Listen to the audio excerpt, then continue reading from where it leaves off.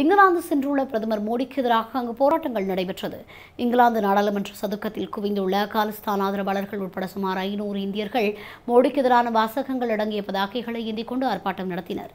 இதில் பல்வேறு இந்திய பெண்கள் அமைப்பினரும் பங்கேற்றனர். அப்போது காமன்வெல்த் மாநாட்டையொட்டி அங்கு ஏற்றப்பட்டிருந்த இந்திய தேசிய கொடியை கொடிக்கம்பத்திலிருந்து இறக்கிய சிலர் பின்னர் அதை கிழித்தனர். இதனால் அங்கு மோதலும் வன்முறையும் ஏற்பட்டது.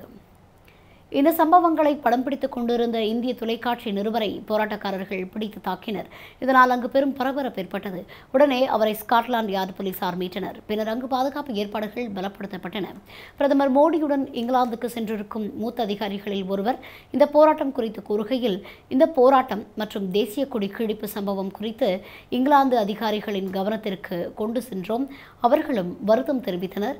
இதுபோன்ற சம்பவங்கள் நடைபெறும் என நாங்கள் எச்சரித்திருந்தோம். இதற்கு நடவடிக்கை எடுப்பதாக அவர்கள் உறுதியளித்துள்ளனர். ஆர்ப்பாட்டத்தின் போது கிழிக்கப்பட்ட தேசிய கொடி மாற்றப்பட்டு விட்டது என்று தெரிவித்தார்.